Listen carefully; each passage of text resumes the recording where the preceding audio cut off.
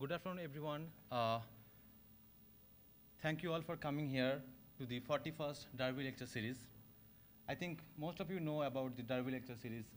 It started in 1978, and it's the 41st edition of Derby Lecture Series. So this whole event is planned, managed, and executed by Chemistry Student Graduate Association. So I take a moment and thank all of the graduates who are here, who help us, support us in organize this grand event. This event is one of the signature event and one of the prestigious lecture series of our department and also for this university. Each year we invite eminent scientists and Nobel laureates to be there and enlighten us with their knowledge. This year we are delighted to have Sir Fraser Stoddart as a Derby lecturer. So the man, I don't think he need any introduction. He's a Nobel laureate of chemistry in 2016, but I would like to say a few words about him. He's originally from Scotland, and then he finished his Bachelor of Science and PhD degree in University of Edinburgh. Now he's the professor in Northwestern University at the Department of Chemistry. He has over 1,000 scientific articles he published during his last 45 years. Over more than 400 PhD and postdoc students have been trained so far from his lab. So we are very delighted to have him as a 2019 Derby lecturer. So please join me in welcoming Sir Fraser Stoddart.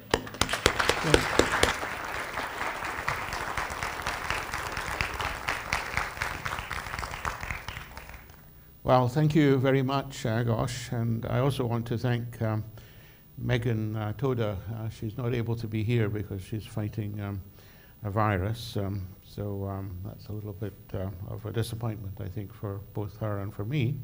But let me just move on from there to say how absolutely thrilled I am to have been invited to give first of two lectures in this series, which has been going for so many years and has obviously attracted the participation of some pretty awesome scientists in the past. So I'm a little bit humbled by the fact that I'm standing here in their shoes. So for my technical lecture today, what I want to do is to put it around radical chemistry, and I have a play on radical here. What I want to try and get across is the way my mentorship has moved over 50 years effectively now, almost, from obviously fairly close engagement with my students in a kind of directive way, which is the way you have to start out, to a situation where they are more or less doing their own thing. Consider the fact that during March I had only 3 days in Evanston on the campus of Northwestern. This month I think it might be 4. In May it'll probably, what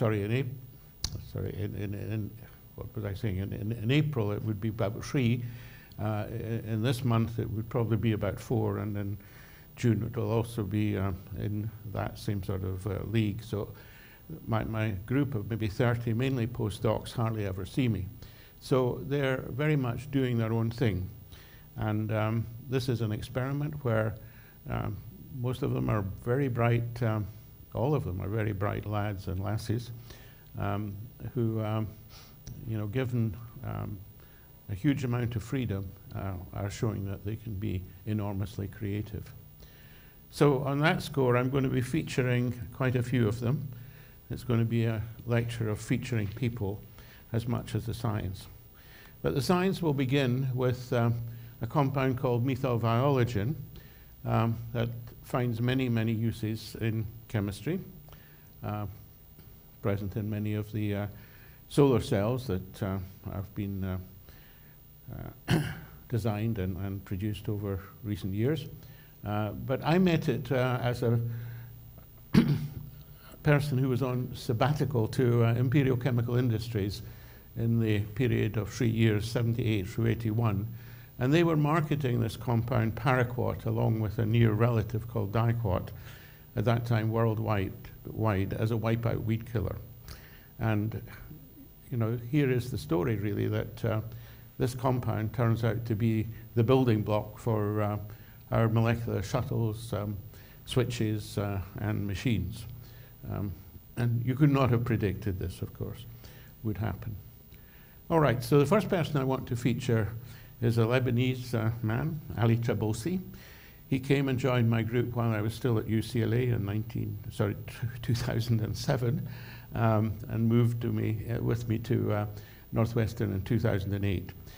He came from the University of Strasbourg after having got his first degree in Lebanon. In Strasbourg, he trained as a physical chemist, and I want you to get that message because he carried out an act of synthesis which has been described by another eminent postdoc from the past in my group as a intellectually disruptive experiment. And that experiment, he was well informed about the previous history of methyl viologen, the fact that it goes back to the 1930s, and in more recent times, Professor Hunig, who's still going strong, about 99 years of age at Würzburg, studied the redox behavior of this compound. Also, Professor Kochi at the University of Houston, now sadly passed on. Again, in more recent times, in a supramolecular context, in one of these host molecules called cucurbituril, Kimon Kim in Korea.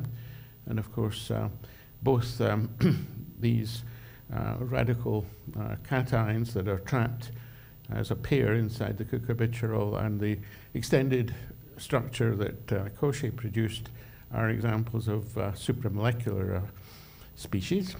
And then finally, just to indicate, and this is another player in the field, Kosovar, that the radical pairing that I'm talking about is not just limited to the viologen radical cations.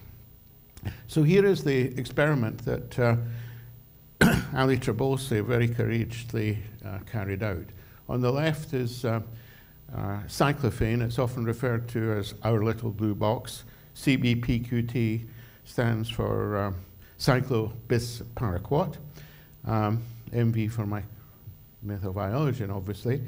And so what he said, and he created his own little inert, if you like, pseudo-glove box to do this, feeding nitrogen into it. And with zinc dust, he showed that if he could carry out a reduction, he would get this tris-radical trication, and lo and behold, very many measurements that we carried out on it showed that it was highly stable. These are the stability constant and the fact that the change in enthalpy is, as it were, driving the formation of this complex against a negative change in the entropy. Now, there joined him a very good graduate student from the Midwest. He came from Indiana University, Albert Fahrenbach, and together they crystallized this one-to-one complex and showed, just as Koshi had previously, that these one-to-one complexes, as it were, go and make an extended structure in the solid state. And let me just tell you something about Albert. He was an awesome graduate student who, after he had finished with me with about 36 publications, I think, in his 4 or 5 years, went to Harvard and spent a period with Nobel laureate Jack Sozak, learning about the origin of life. From there, he moved to Japan, to Tokyo, to the Earth Life Sciences Institute there, and this last September was appointed to a position in the University of New South Wales Chemistry Department, namely a lectureship, where he has the freedom and the backup from a lab that I've established there to work independently, and this is the point I'm going to get across. A lot of these people, or all of them, have been working largely independently on this case, the origin of life. The next person I want to mention is another incredible graduate student, Hao Li. He spent his 5 years with me at Northwestern, and then a couple down in Texas with Jonathan Sessler at UT Austin, before returning to China, where he is now, since 2015, track tenure-track professor at Zhejiang University. And what Hao Li did was to say, okay, let's use this radical discovery in templation to make, in the first instance, a ritaxane. And so he took this, if you like, extended methyl-viologen, showed it the blue box, and he didn't use zinc dust. He used ruthenium bipi as a photosensitizer in the presence of a sacrificial electron donor, and light to get the complex formed. And then, having formed that one-to-one complex, he used non-copper related click chemistry in order to put stoppers onto this dumbbell and therefore create a ritaxane. And provided that ritaxane exists in the glove box, it is stable as you see it there. But if you shorten, and I should say if you take it out, then it oxidizes, and you have a situation where the ring moves away from the charged bipyridinium system, having itself gathered 4 positive charges. So at the bottom you see the example that I was just talking about, which I think has 11 methylenes, how progressively decreased the number of methylenes to end up with only 3. And you'll notice that not only did the barrier to what we call shuttling, that is jumping of this ring from the left-hand side to the right-hand side, a degenerate process, going over what we would call an electrostatic speed bump, decrease, and I would associate that decrease with destabilization of the ground state. Not only did that happen, the compounds got more and more stable as they were brought out into the laboratory and put on the bench, so that the one with only 3 methylenes, where the rings are forced together, or the ring is forced together with the internal rod-like bipyridinium unit, of course, as the radical cation. In all instances, these bipyridinium units, it existed, the tris radical trication, for several days. And then, in the wake of all this, and this is very much as visiting home ground here, Jonathan Barnes joined us, and Jonathan came from the University of Kentucky. I trust that is listed somewhere. If not, that's an oversight.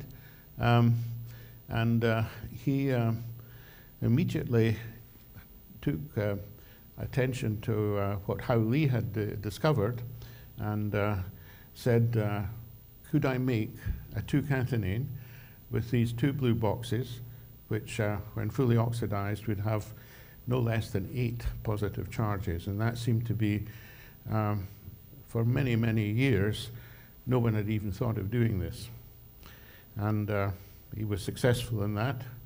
That's his science paper in the middle of this stack of papers. Again, he was very prolific, and he's now at the University of, Washington University in St. Louis, having postdoced in MIT with Jeremiah Johnson. And he's a force to be reckoned with, and I'm pleased to say that he and his wife are joining us, thanks to the students making it possible for Jonathan and Melissa to be my guests at the Derby on Saturday, when we hope it doesn't rain. Right, so what did Jonathan do? So he said, okay, let's just take the little blue box, let's take this paraquat derivative, if you like, and form a 1-to-1 complex. And he characterized this fully. We have a crystal structure. I'm not going to show that. And then just simply added bipyridine to it with a catalyst, and waited for 3 days at 80 degrees, changed the counterion, and lo and behold, through the intermediacy of a tetraradical tetracation, and it brought out to the bench, it came to rest as a septacation, a monoradical. And so we had fortuitously discovered another example of an organic persistent radical. So to push it through to the octacation, one has to use a strong oxidant, this imine that you see there, this radical cation, often called magic blue, and that allows you to oxidize it through. And remember, it's not obviously as the monoradical septacation going to be possible to run an NMR. As soon as we got it through to the octacation, we get this very beautiful NMR spectrum, which shows, unlike many of the other catenanes that we made previously, that the two rings are absolutely locked together, because these rings are cyclophane-like, and there's not any sort of room for them to be in fast motion, at least on the NMR timescale. He also characterized the new homocatenane by spectroscopic means, and was able to show also by X-ray crystallography that the octacation is, as you see in this orange display. And what is more, was able to show that when compared with the crystal structure of the septacation, the sexacation, and the tetracation, a means of identifying where the radicals live came from the torsional angle between the pyridinium rings, if you like. So if they're fully charged, dicationic, the value hovers around about 20, 25. If they are in any way associated with a radical, they're close to 0. So you'll see that the monoradical septacation, the two in the middle are down at almost 0, 1.5 and 0.7. And so that's indication that the radical is shared between these two inner bipyridinium units. And so to summarize the work done by Jonathan, he was able to identify 4 of the compounds by spectroscopic and also by crystallographic means, and subsequently using cyclic voltammetry, electrochemistry, to see another 2. So we were able to identify 6 out of a total of 9 possible structures. Okay, so let me move now to Marco Frasconi, an Italian postdoc, again, a brilliant young man who spent about 3 years with us. He's now at the University of Padua, and he probably topped about 40 or 50 publications in high-profile places during 3 years, just simply through not my coercion, on his own will, spent long hours in the laboratory. The tragedy here is, in returning to Italy, to Padua, after 3 years, he does not have any support in the way of graduate students or any money. And this breaks my heart. And unfortunately, this is very true in Italy and also in some other European countries, that young people are not supported the way they should be. So I'm on a bit of a mission to try to do something about this. So while he was with us, he, and this is just 1% of the many things he did, just a simple thing. He said, well, let's just take the cyclophane, let's reduce it to the bis radical dication and characterize that, and also all the way through to the neutral species. And we were interested in the neutral species and how that would behave. And he was able to do this reduction in a controlled way, either with zinc dust or even better by using 2 equivalents of cobaltocene to get it to the radical cation variety in the middle there, the purple one, and then another 2 equivalents to take it through to the neutral species. And so, as you might expect, we have in the red box, as we called it, a complete loss of aromaticity and it taking on a polyene-like structure. So this is the take-home message from this little piece of work that Marco did. You get dramatic changes in not only the structure of this box from being blue to purple to being red, but it also changes its binding properties from liking pi electron rich systems when it's fully charged to liking pi electron deficient systems, not in a big way, but certainly enough to get one-to-one complexes when it's read. Next person I want to mention is a Chinese boy, Yuping Wang. He's presently at MIT on his postdoc. Again, he was very prolific, and he came up with a very nice way of making both, well, a couple of 2-catenanes here. His contribution was to take, instead of zinc dust, to carry out the reduction of the bipyridinium, he used copper dust.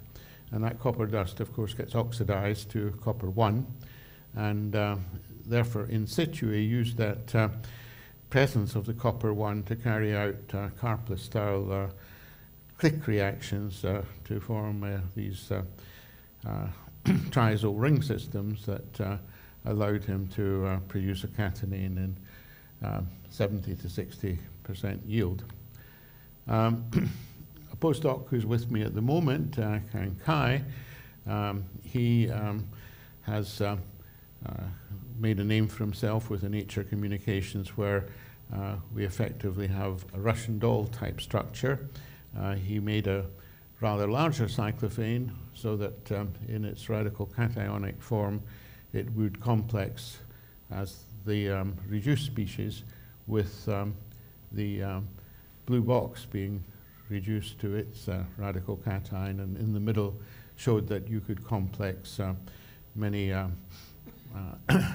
aromatic ring systems, as shown there, where R can take on very different functionalities.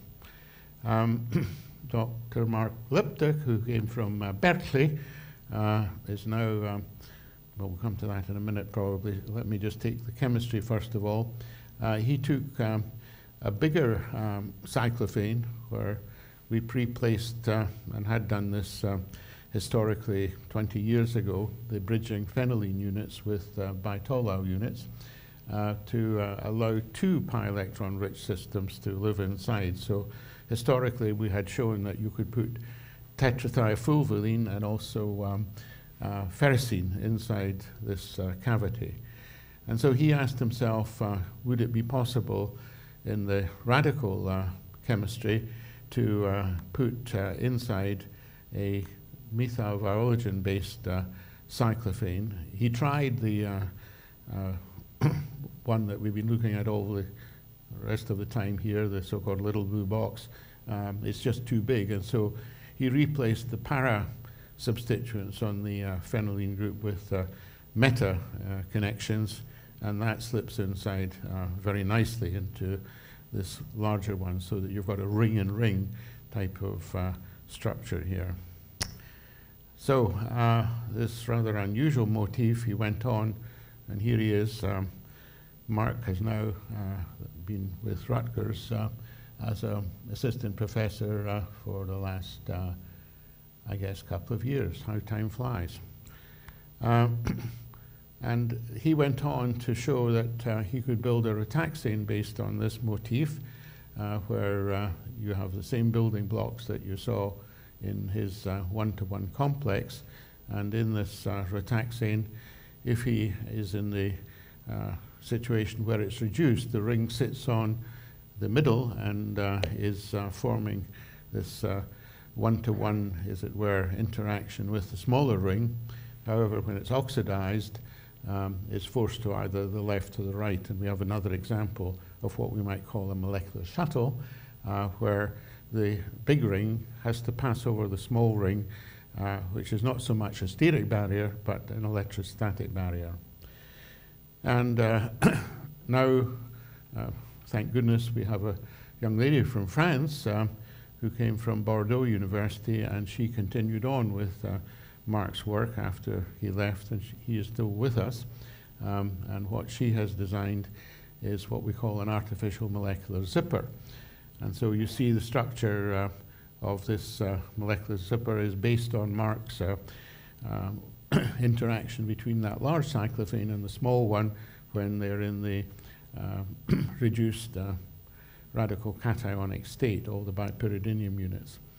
And what she could show very nicely from particularly very, very nice NMR spectra is that if she takes this reduced state with these two arms that you see on the right-hand side with naphthalene units and oxidizes it, then you will get the advent of Coulombic repulsion to send the ring away from the massively now charged, that would be 8 positive charges in that unit on the left-hand side if it was drawn, to a donor-acceptor type of interaction where the two naphthalene rings are sitting inside the positively charged tetracationic cyclophane. Now, a Vietnamese boy, Minh, he again is a prolific postdoc. He came from Texas, got his PhD at UT Austin, and he's been with me for 2-3 years now, I would say.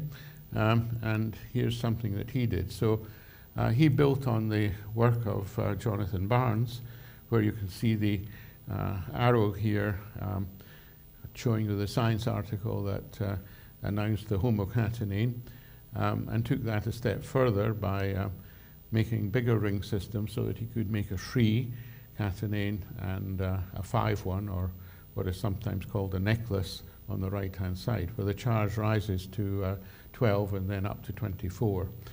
And his studies graced the front cover of Chem last October.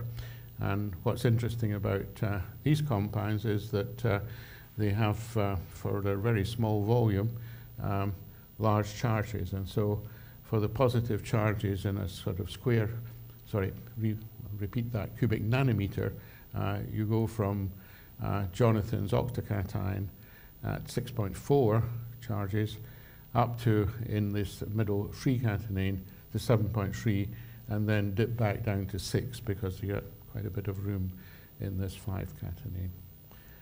All right, so that's just to let you see the kind of creativity that young people come up with if you give them their heads. And I've no other option. The last 2 years, I've spent very little time at Northwestern, and so I have to say to them as they come in, and they are warned that they will be having to come up with their own ideas, and then I will help when it comes to, of course, the publication stage.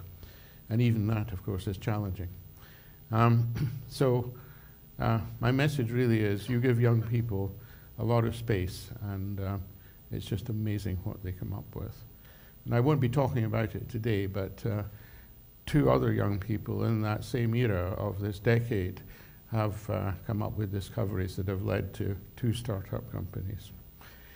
So what I'm going to do now is just define some icons and give you the sort of history of maybe what you came to hear about in molecular machinery. And it all started with donor-acceptor interactions before the radicals came on the scene back in the late 80s. And so when you see a red and a blue, they're involved in complexation because of donor-acceptor interactions aided and abetted by hydrogen bonding. And molecular recognition will be shown to be on when using the Fisher motif of a key in a lock or a lock in a key. The key is in the lock, and off when the key is out of the lock. Templation I'll indicate as we go through this sequence of movies with the sort of template that certainly older people in the audience will be familiar with just for drawing 3, 4, 5, 6, 7-membered rings. The radical templation, of course, I don't need to talk about. We've just been going through that in great detail. Sometimes we will use heat in order to make something happen. Sometimes we'll use some electricity. Sometimes ratios will be not 1-to-1, but some other ratio, which means that we've gone from what we call a shuttle to a switch. And then sometimes we'll be able to convert probably the non-degenerate one, as you'll see, from being a non-degenerate shuttle into a switch. And so I'm going to have a brief rest here, and hopefully with a little bit of music in the background, I can take you through 35 years of development of the chemistry that led to our, well, one of our molecular machines, the most recent one, the so-called molecular pump.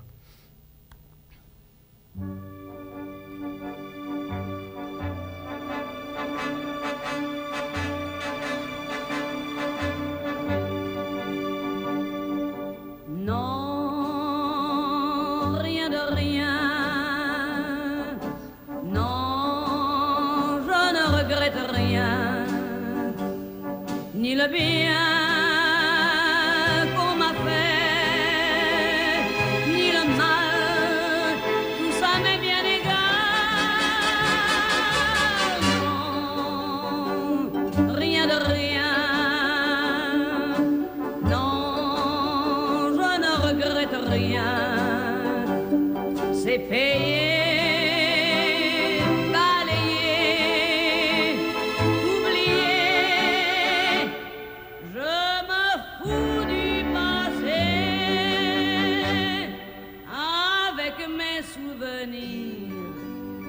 J'ai allumé le feu, mes chagrins, mes plaisirs. Je n'ai plus besoin de balayer les amours avec leur trémolo, balayer pour toujours. Je repars à zéro. Non, rien de rien.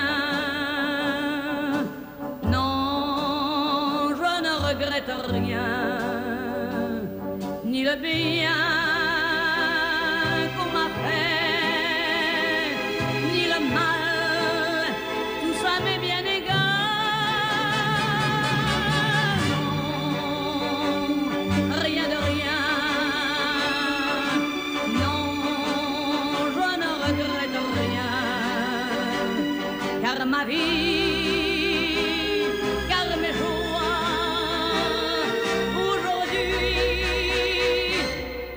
ça commence avec toi.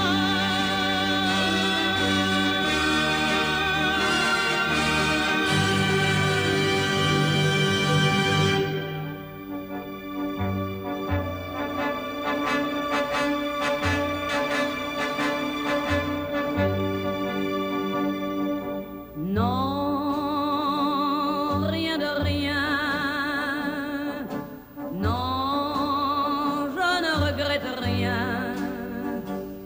Ni le bien qu'on m'a fait, ni le mal, tout ça m'est bien égal. Non, rien de rien. Non, je ne regrette rien. C'est payé.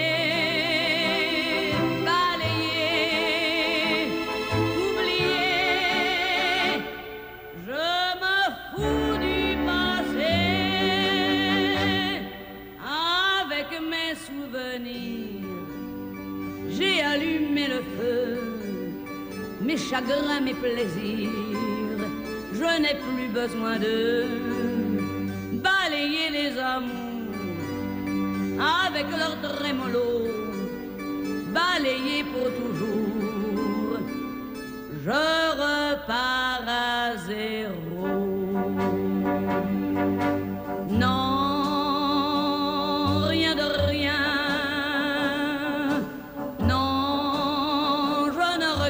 Rien, ni le bien qu'on m'a fait, ni le mal, tout ça m'est bien égal.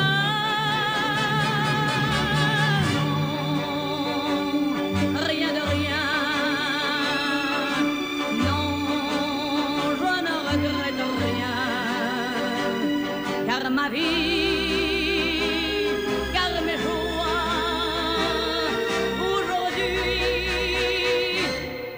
ça commence avec toi.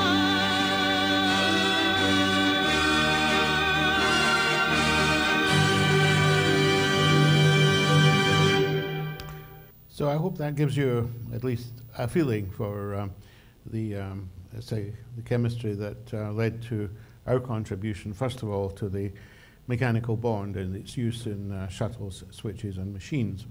But again, I have to emphasize by featuring people that fellow Scot Paul McGonigal, he actually was brought up about 4 miles away from where I was brought up at a different time in history, of course. Having taken his PhD at Edinburgh with my ex-student David Lee, came and spent 2 or 3 years with us at Northwestern. Great intellectual force as well as a good practical chemist. Now the equivalent of an assistant professor at the University of Durham in the UK. Chu Young Chen, quite an incredible graduate student who came from Peking University and is really Mr. Molecular Pump in many ways, and I'm going to say a little bit more about that work in a minute. He's now assistant professor at Sushan University in China. And so let's just look at this movie of the molecular pump again, and I'll define it in terms of chemical constitution in a minute. But you can see, and we'll let one of these rings go on to the collecting chain on the right-hand side. When you reduce the system, it wants to come back. The second one comes on, and at the speed bump, which is the green part, we need heat to force it over onto the collecting part of the thing. So here is the chemical constitution of Mark I molecular pump. You can see it uses the so-called little blue box. It also has, reading from left to right, a pyridinium room with a pyridinium ring with substituents at the 3 and 5 positions. Then there's a bridging bismethylene into a bipyridinium unit, then another bismethylene that joins it to the green speed bump. This is a phenylene unit with an isopropyl group on it. And all of these are having to be finely tuned and carved. I mean, I think we looked at 30 or 40 different green units, so-called speed bumps, till we got the one that worked best.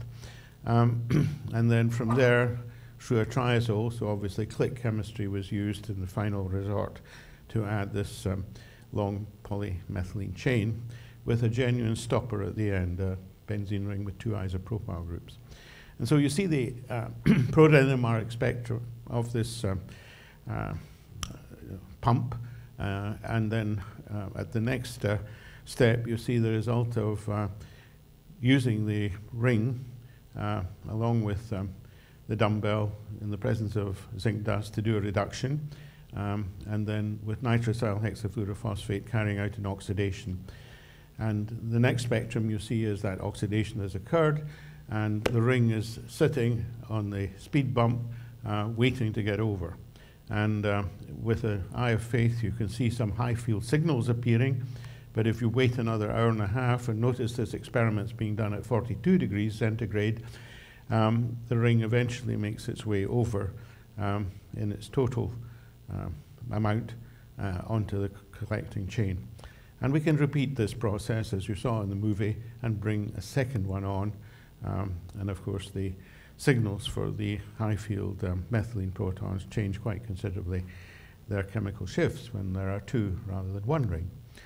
So to summarize here, again, looking at this movie, we're doing chemistry away from equilibrium. What we are achieving is to bring 1 and then 2 rings on. The first ring, through this process of using zinc dust and nitrosyl hexafluorophosphate, occurs with a 90% yield to give an isolated 2-catenane that 2-rotaxane that you see at the bottom. The barrier that we can measure for the surmounting of the green speed bump by the oxidized, fully charged blue box is 23 kilocalories per mole. And if you repeat this for the second one, the yield's a little bit less in terms of the yield of the process. It's at 85%, and the isolated yield of the free rotaxane below is 77%.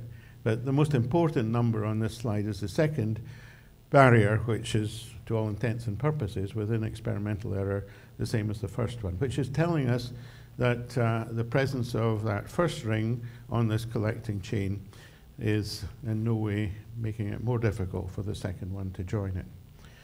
All right, so the great thing about this work is that we've now made a machine, because we've not allowed that ring to go back into solution, and we've allowed a second ring to come on, and as we bring on more and more rings, we're going to be increasing the energy of this system, and you can relate that through to having, if you like, having done some work.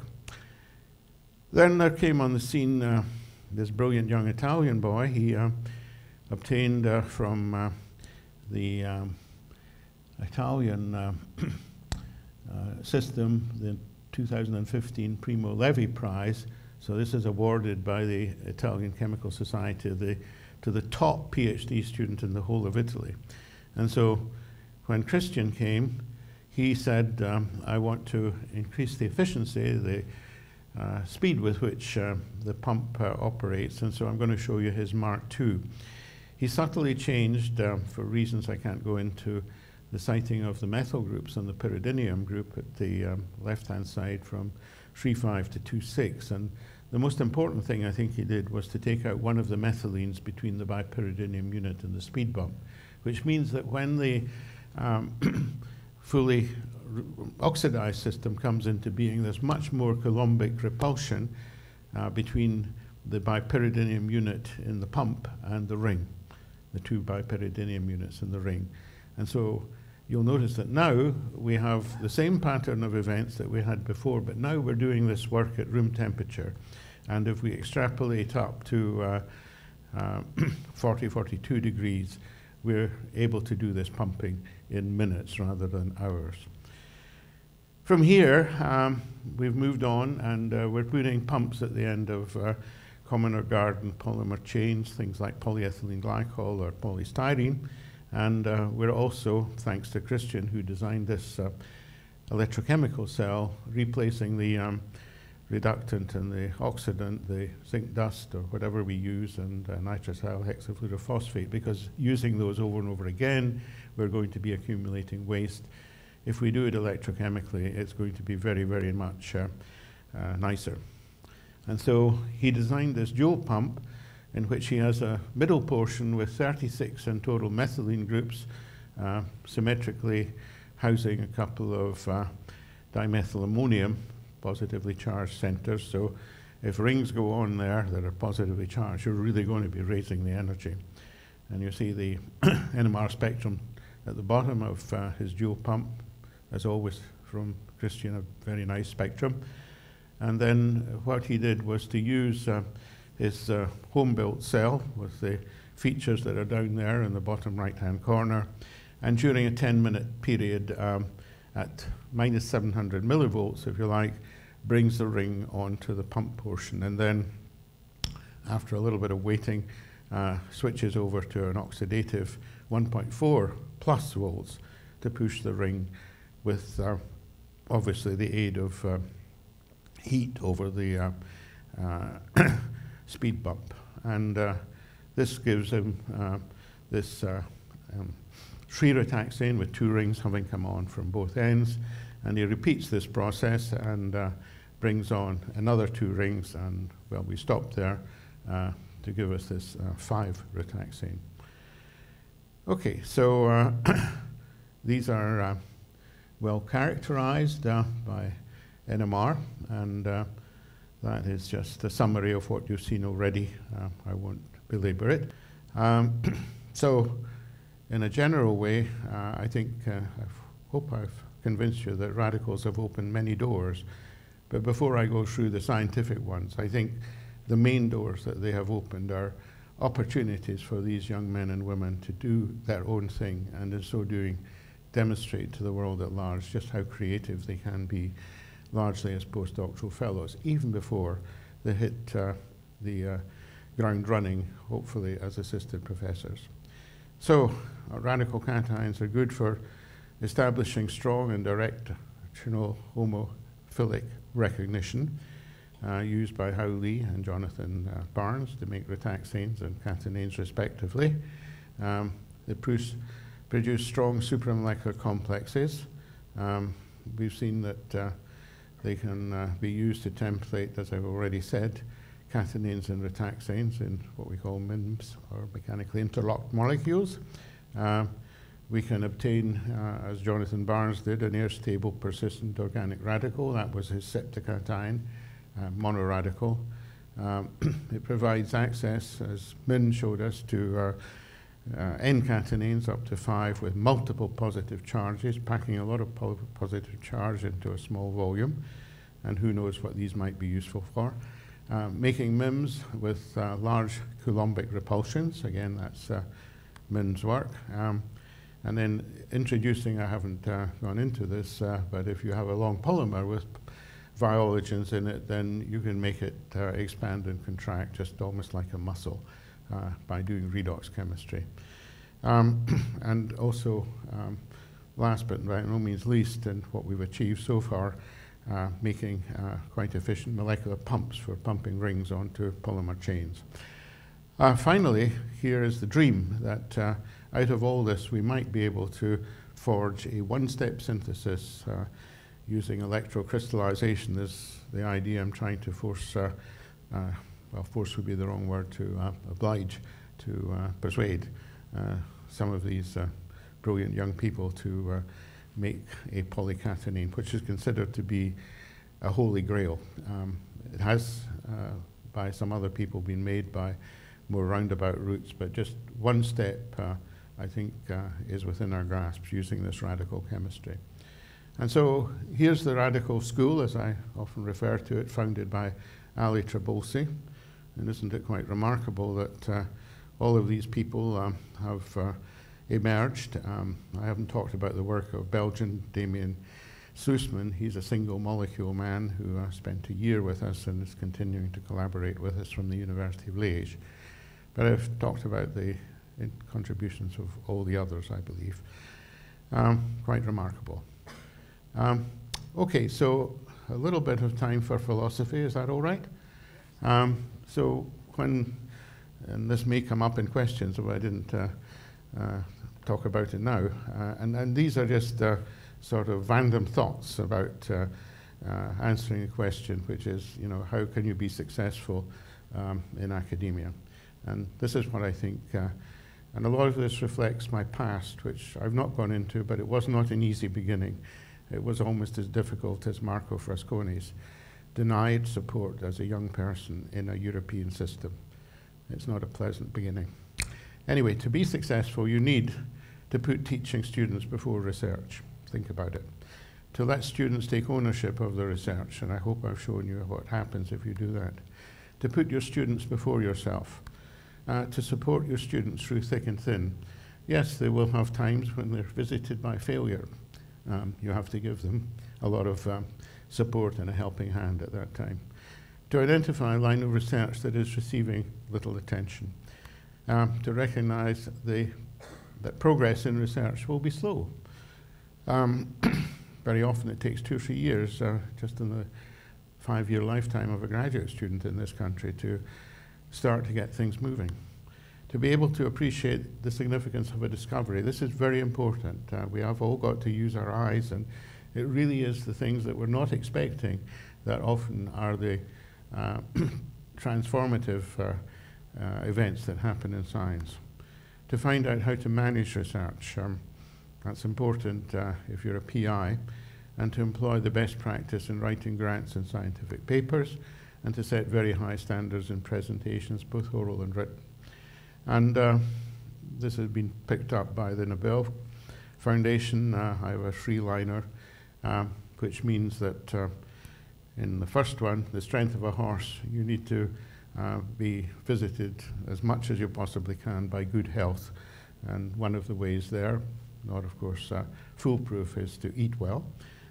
You need, if you're doing things that are a bit crazy and outlandish, to be ready to take lots of criticism and stones that are being thrown at you.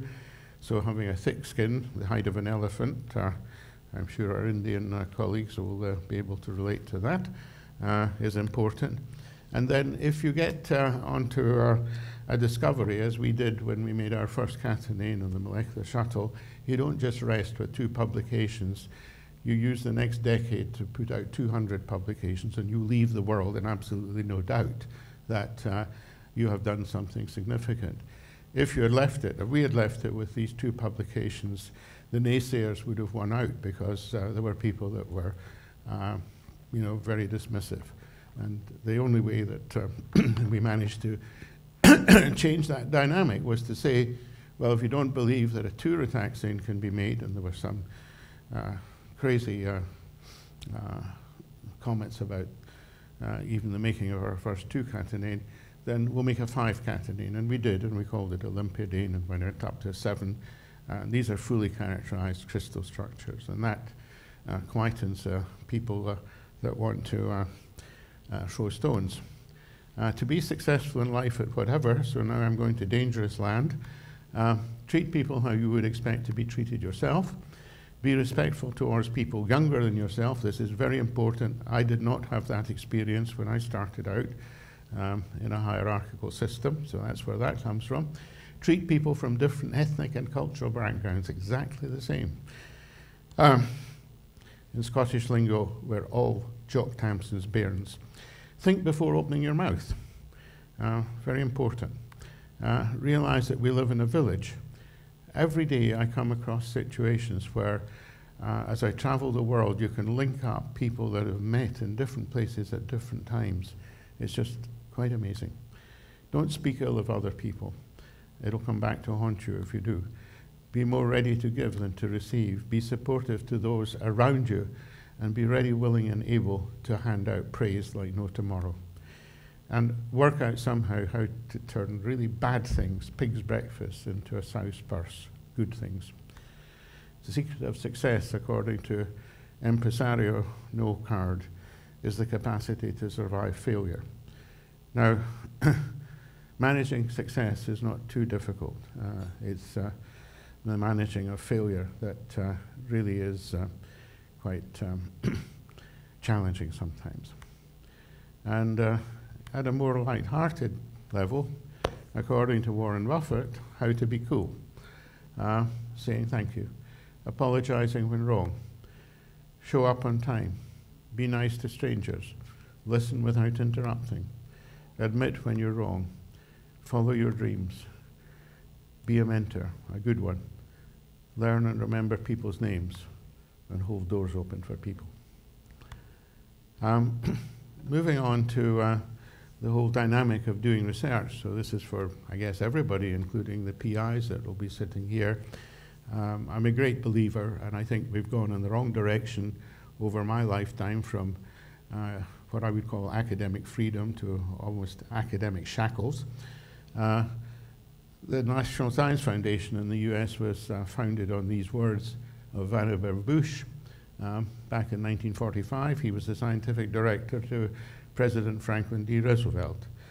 Scientific progress on a broad front results from the free play of free intellects working on subjects of their own choice in the manner dictated by their curiosity and exploration of the unknown. And I hope my story today has done something to show that if you put these words to the experimental test, then there is no doubt that you will get a great return in terms of creativity. And of course, to get there, you get the engagement of people in their research. There's nothing like giving people ownership of the research to produce really remarkable outcomes. Helmut Schwarz, retiring president of the Humboldt Foundation in Germany, has much the same story. Fundamental research gives young people the opportunity to head for new shores. In order to master the future together, the enthusiasm of young people is the most secure currency we have. He goes on, the principle of training people, rather than trusting a monitoring system based on distrust has proved its worth. The principle of funding people, rather than projects has withstood the test of time.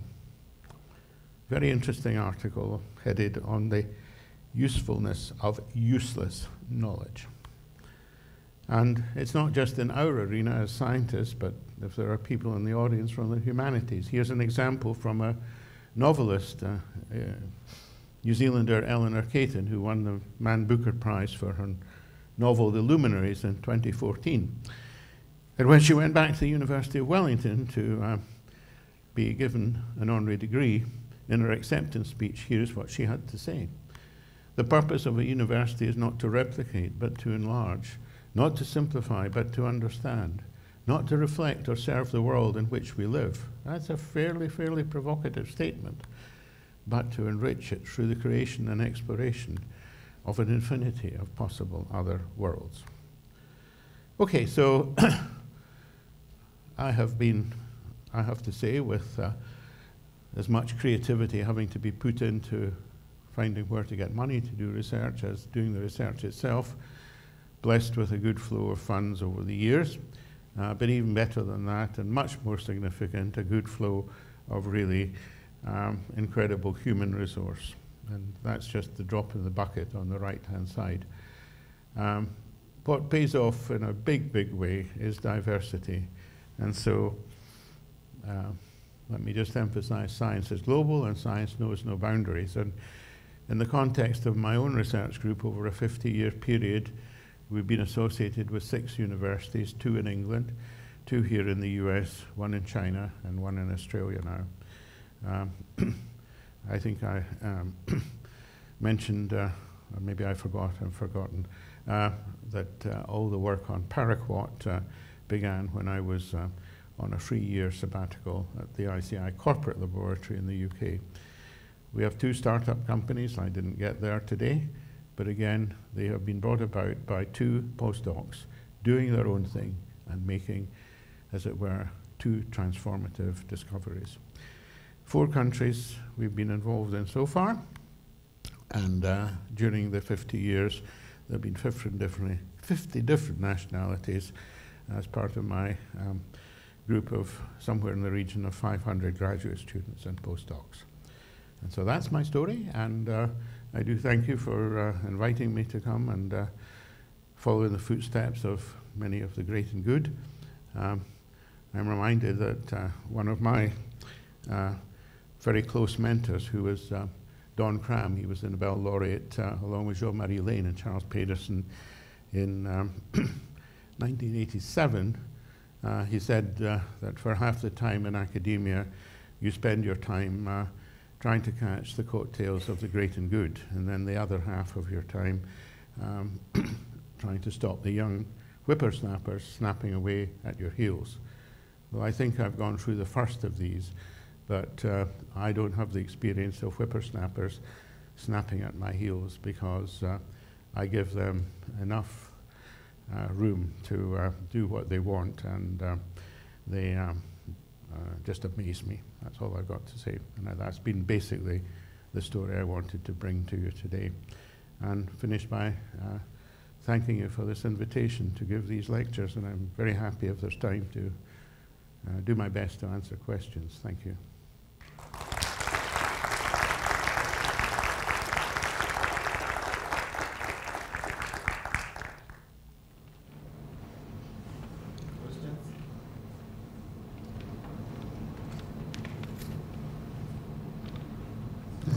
In the electrochemical cell, what were we actually looking at? It looks like it was glass walls. Is that the color of the system? It looked almost black. And I didn't What you were looking at, actually, and if I had a movie of it, as the reduction takes place, you see this vivid purple color appear, which shows the formation of the radical cations interacting with each other. And then when you go to the oxidative phase, you wipe that very vibrant purple color out. Okay. Yes? Yeah, okay, so, I mean, it was striking to me that basically you have association between cations, cation association. So what drives that beyond, the electrostatic repulsion? So when the radicals are there, okay, is the radicals win out over the cationic charge. That's what prevented us, I think, just for 20 years from even doing the experiment. I mean, I think anybody that looked at it and said we could put paraquat inside with 2 positive charges inside a cyclovane with 4 positive charges, forget it. And this young man came along from Lebanon and said, Well, if I reduce the positive charges down to free and I put in free radicals, what's going to happen? And what happened was amazing, that we get this very strong one-to-one complex, 6 kilocalories per mole of binding, where if you actually get down into it, it is pairing up of two of the radicals, with obviously their two cationic portions, at any one time in that one-to-one complex. And if you carry out cyclic voltammetry experiments, you don't see 3 electrons going in plus another 3 electrons taking it through to a completely neutral species. You see 2, and then 1, and then 1, and then 2. And so it tells you that hidden within this tris radical tricationic complex, for example, is a quite stable, while there's still one of the, and this will be on the ring itself, dication, there's a quite stable interaction between a paraquat unit, which is a radical cation, and one of the bipyridinium units that is a radical cation. And, well, the one last thing I want to maybe say is we've worked very closely with Bill Goddard at Caltech doing calculations, and he's put a value of about, and of course this is just hand-waving in many ways, 1/3 of the value of an average covalent bond on the interaction between two bipyridinium radical cations. One other quick question. So you're making pumps and whatnot. Am I correct that you're switching a macroscopic variable to get the pumping action? Is that correct? Like redox is change. You have to drive the reaction by changing the pH, adding a... Yeah, okay. Yeah. What came to mind were these remarkable sliding filament experiments where you mix actin fibers with myosin and throw in ATP and motion happens without switching any... You're quite right. I mean, I have a slide that I haven't shown today, and that very example of how actin and myosin operate in our muscles, and the source of the energy is coming, as you're pointing out, from a chemical fuel we call adenosine triphosphate. And we all generate, even sitting here, 40 kilograms of that a day to keep all our muscular movements and so forth going in our many little biological motors. I mean, it's just absolutely amazing. Yeah, do you see any way forward to taking your system and just adding something and it goes to work without switching a macroscopic problem? Well, in a vague kind of way, I do, but I'm at this stage in my life where I'm just traveling as a traveling salesman for, or ambassador would be a better way of putting it, maybe, for science and chemistry. And so, I've got to hand this mantle on to younger people to take it up and run with it. I think there's a tremendous opportunity for the young community to embrace the mechanical bond. We've actually quite fortuitously produced a book, a little bit of advertising here, The Nature of the Mechanical Bond. It came out in November of 2016, 7th thereof, halfway between learning about going to Stockholm and going there. And it's a 6-chapter book. I would argue the first chapter is a pretty readable one. A layperson could probably, I hope, get their minds around it. There's then 2 on synthesis under kinetic and then thermodynamic control. And then there's one essentially on chemical topology, which my co-laureate Jean-Pierre Sauvage agrees, or perhaps I agree with him. He's more of the, as it were, person who loves chemical topology, thinks this area is going to get very big in chemistry in the next 2-3 decades. The one I would actually is in the 5th chapter is stereochemistry. The mechanical bond revolutionizes stereochemistry. It takes us out of the almost entirely stereogenic chiral, whatever you want to call it, domain into, in Prelog language, axis of chirality, planes of chirality, and helical chirality. So it opens up, I think, a huge amount of opportunities in chemistry itself.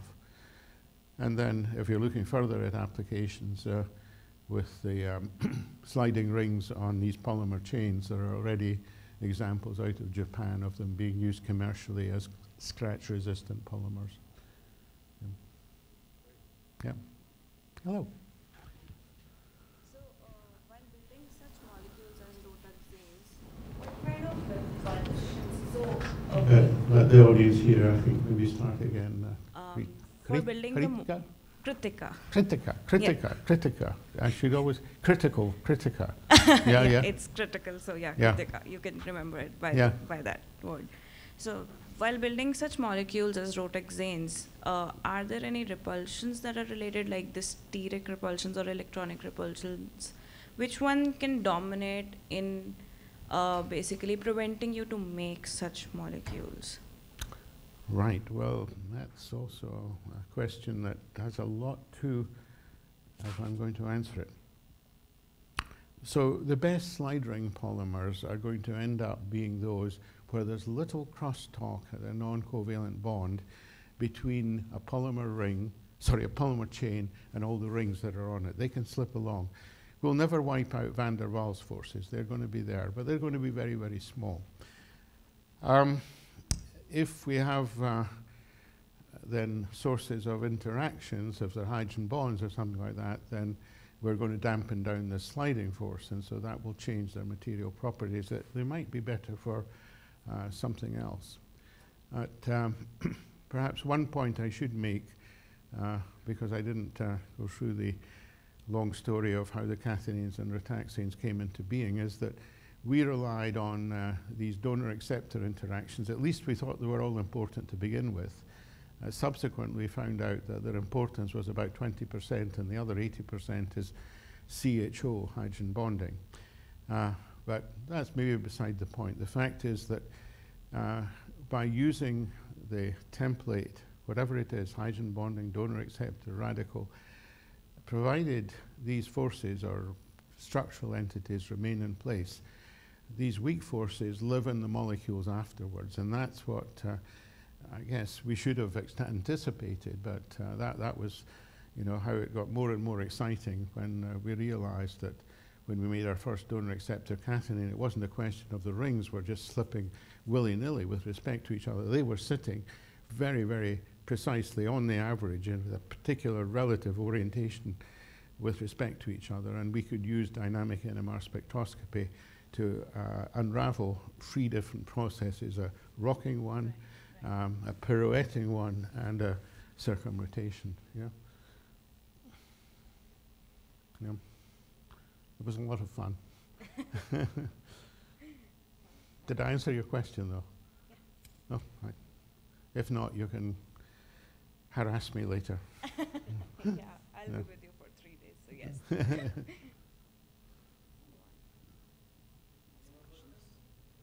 Anybody on this side? Give me a hard time, please. Yeah?